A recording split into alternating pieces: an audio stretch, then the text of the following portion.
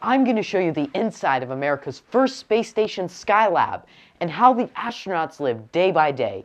It's so cool.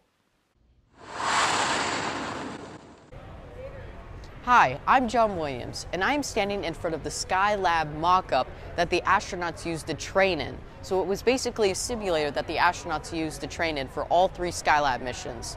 So if we look over here, we can see a huge solar panel. This was one of 2 solar panels that was on Skylab.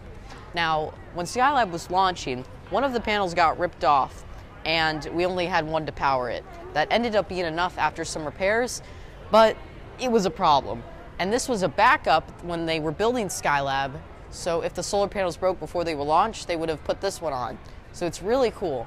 And this one in particular is operational, even if it's not plugged in. So I could go up and touch it, and I get a little shock back. Ugh. So, yeah. So now we have 2 spacesuits. This is a Russian spacesuit that the Russians use today when they go to the space station on the Russian Soyuz rocket. And then this is the Apollo spacesuit that the astronauts used to go to the moon, and what the Skylab astronauts used on their missions. They were built for the Apollo 18. Some of them were built for the Apollo 18 and 19 missions, but most of them were made from scratch. So this could have been rated to go on the moon, but basically they modified it so that the astronauts could use this on EVAs with a certain backpack that was now on their chest. It's not a backpack, but this was the one time they put their life support systems on their chest. So this was Dr. Garrett's. You can see him right here, Dr. Owen Garrett, excuse me. And that's cool. But if we come over here, this is the Skylab this is one of the Skylab O2 tank fragments that fell from space and landed in Australia.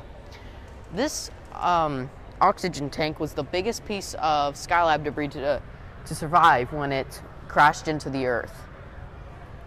And it's an amazing piece of history because you get a real sense for what Skylab was, because we never saw it, but now we have what Skylab was, and this is what the astronauts used to survive. So if you come over here, you can look inside, and you can see this is a rubber shell with some outer type of hay material, and this is what held their O2. So now let's go inside Skylab. So this is what the astronauts trained in, and this is basically what Skylab looked like.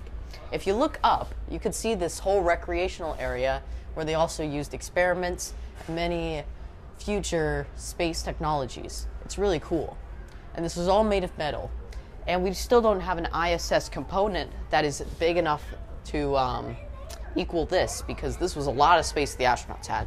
So if we also come over here, we can see the hatch they used to get into their spacecraft.